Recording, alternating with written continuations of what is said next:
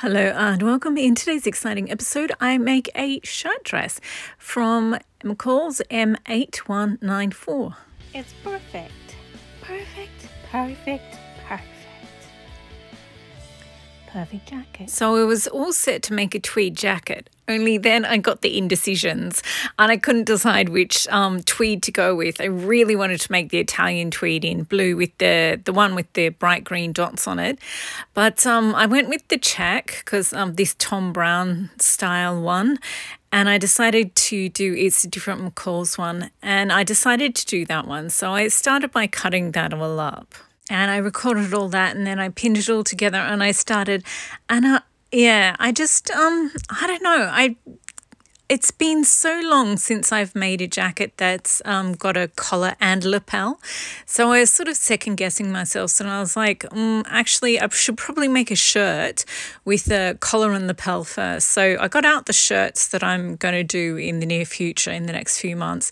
This one's a cowboy shirt and it's got a collar and collar band. Again, this princess seams with collar and collar band. So not quite what I'm looking for. This is, the jacket also has a shirt pattern, again, collar and collar band. These two are lapels and collar, so, you know, they are what I'm looking for. And I decided to go with the McCall's one because I can fully line it and turn it into a shirt dress. And I just thought that would be more fun. So I went with that one, traced out the bits and then cut out all the pieces. It's actually quite simple. It's got a front that's in a left and right, so it's two parts, then a back, and then it's got sleeves and collar. So it's only 4 bits, so it's pretty good. So then I got out the instructions and read what I have to do. So it's pretty straightforward. Because I'm doing it as a lined dress, it's actually making it easier. So instead of doing the facing, I'm doing a full lining. So I cut out 2 fronts, 2 backs. And then, when you're putting it together, instead of just sewing the neckline, at the point where you sew the neckline, what you do is you pin the collar to one side, then you pin the other side over the collar and the other side. And that's the only sort of extra bit that you do. And then you turn it in the correct way and then you add the sleeves. So it's actually quite easy. So transposing it into jacket form, I make the outer jacket, I make the lining, and then before I pin them together at the neckline, I insert the collar, then I sew the whole thing together. Okay, now that I understand, so it's only slightly different from how I make my normal jackets. Got it. I think I was getting confused by how you do a collar band in a shirt, and that is more complicated. But this collar and lapel, I've got my head around it now. So I'm kind of okay with that, but I'm not going to make the tweed jacket because that's going to take forever. I think I'm just going to stick with the shirt dress. So we will go ahead and make this pattern up. I'll do the sleeves first and get them all up to the point where they're ready to be attached because it annoys me to stop and do that later on. So first up, I just sew the underarm seam.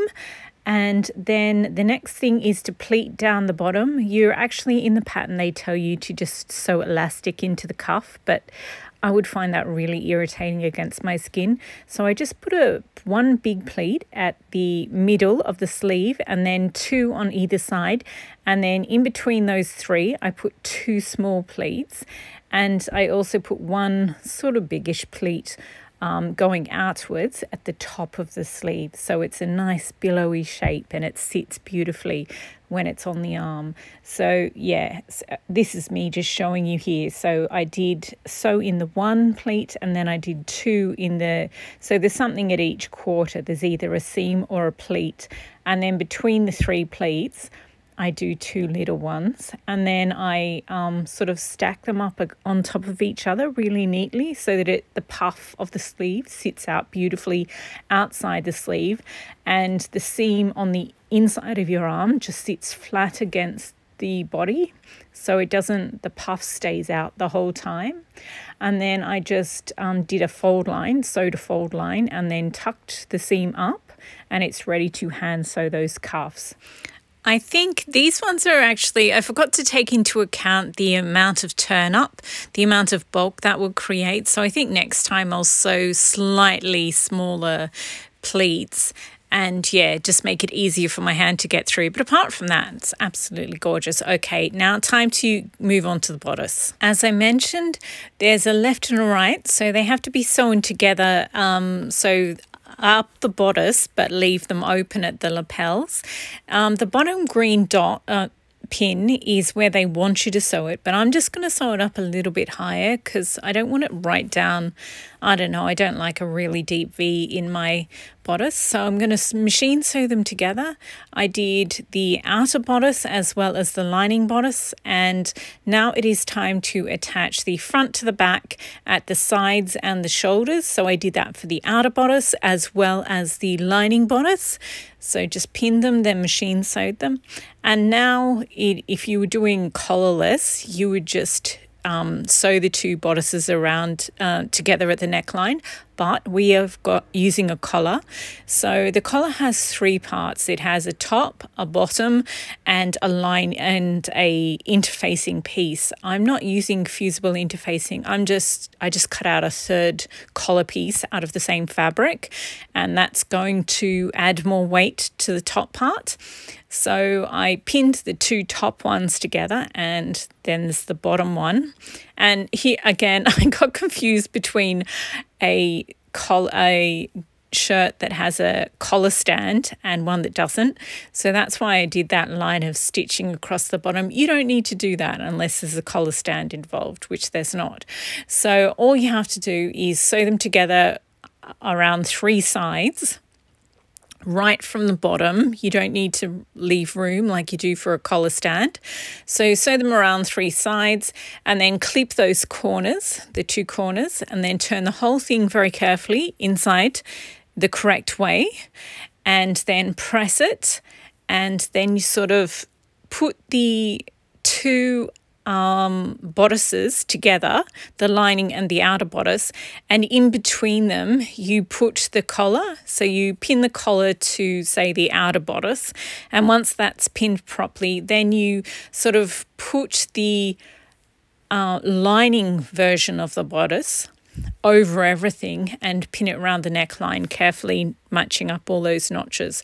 So here we are. So first I'm going to do the collar part or the neckline part. And once that's all done and all those pins are out of the way, I'll do the lapel part. So these straight bits down the front here. So, okay, wish me luck. I'll go and do that on the machine now. And it's actually pretty straightforward. I think I'm daunted because most of the shirts I make are collar band shirts and they are more complicated. This one is actually pretty straightforward. So it's machine sewn, and again you just have to cut those corners and clip the whole of the bit around the collar and then turn it out very carefully, and we are done. So here we go. That was actually quite painless. And yeah, so this is done, and it is time to attach the sleeves. It's looking pretty good. As I said, I didn't put the darts in the back, so it's a little baggier than the pictures, but that's fine because it's going to be a shirt dress and I'm going to wear it with a sash or a tie around it anyway. So now it is time to pin the sleeves in. You're supposed to gather the sleeves at the top, but instead I sewed that one pleat in and then I put two other pleats in as I was actually pinning it down. So whichever style you prefer. This is a really good shirt. I think I've got small shoulders, so it's going to look a little big on me. But just generally speaking, this is a really good pattern. I don't know, I didn't like the picture on the front of the pattern so much. I like the illustrations, really like them, but I didn't like the picture so much, the sample one. But yeah, it's actually really pretty. I'm glad I got this pattern. Anyway, so this is fine. And now I'm going to turn it into a dress by adding a layer cake skirt. So back in June was purple and yellow month, and I have a few bits of purple left over, so I've torn them into strips, and this is going to be the top skirt, the middle of the skirt, and I ran out of time, so I haven't done the bottom skirt. So I've done the first two layers, and I'll show you this, and then at some point later I'll add the other tier of the skirt. But actually I kind of like this just under the knee length one. And yeah, so I sewed the 2 bits for the first tier together. Then I sewed the 3 bits for 3 layers of the second tier together. Then I pleated them down. Pleating them down, that means, so I pinned the 2 together, and once it was pinned at like 16 points, then I did knife pleats around so that it was pleated rather than gathered, and then I machine sewed them, and then I machine sewed the top of the skirt to the bottom of the bodice, using the same method, matched up 4 points, then 8 points, then 16. And as I said, I've still got some fabric left. I think I might do 3 layers on the bottom tier, because it would be really cute if it was a full length. But then as I was filming this, I was like, actually, I kind of like it at this under knee length. It sits really well and it would be really easy to walk in. But then I also love a really long maxi skirt that's super full. So I don't know, maybe I'll wear it like this for a bit and then eventually do the last layer, like the last big tier. And when it gets colder and I can wear that, then maybe I'll do that. Leave it like this for a bit. Anyway, I think it looks absolutely darling with this sash too. I was a little worried because the top is very lilac purple and the bottom's kind of got darker ones in there. But I put that tier of lilac around the knee. So I don't know, I think it goes pretty well. So yeah, I'm quite happy with the way that this turned out. I'm very tie poor at the moment. And I was really disappointed with myself for not doing a tweed jacket. But I have figured out how to do a collar and lapel, and it's much less stressful than I assumed, because I was working on the idea that it was even harder than a collar band shirt, but it's not. It's quite straightforward when you sort of do everything in the correct order. That said, I think I'll put this jacket off for a little bit longer. I don't think this check one here will be the next one that I do. I think I don't know, I just really love that blue with green made in Italy tweed. So yeah, maybe with all my time that I have, maybe I'll magically get that one done. I don't know. Anyway, absolutely love this shirt dress. Definitely making more. This sleeve is beautiful. It also has a short sleeve, or I guess you could do sleeveless as well. I never really think of shirt dresses as sleeveless, but you can definitely do them that way. I don't think I'll add the other other 3 bits to this at the moment. I think I'll just keep it just under the knee length at the moment. So that is it for this video. Thank you so much for watching. I was so stressed out when I couldn't get the tweed jacket done. I was looking at it, I was going, I don't know what to do. I don't know, because I was just so time poor at the moment. And yeah, sewing a dress is so much easier than doing all the hand sewing that's involved in making a jacket properly. So yeah, very glad I finally got something done. And I definitely recommend this pattern.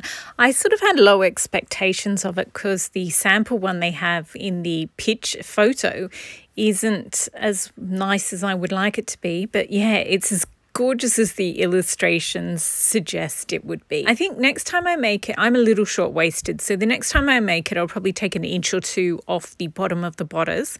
But just for normal average people, like people who aren't short-waisted, I think it's pretty perfect the way it is. So if you are looking for a shirt dress pattern that's really, really simple, I think this is a good one. 10 out of 10, highly recommend.